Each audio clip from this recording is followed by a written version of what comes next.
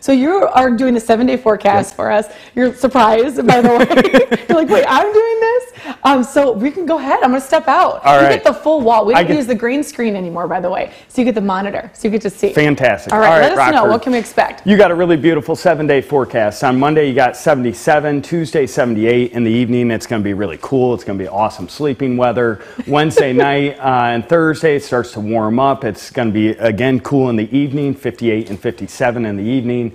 Then as you get to Friday, Saturday, and Sunday, you have some chances for some rain. I feel like every other weather person, by the way, if I just say chances, I'm always right.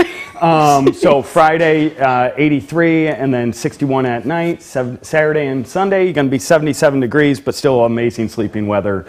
So hope you enjoy your week.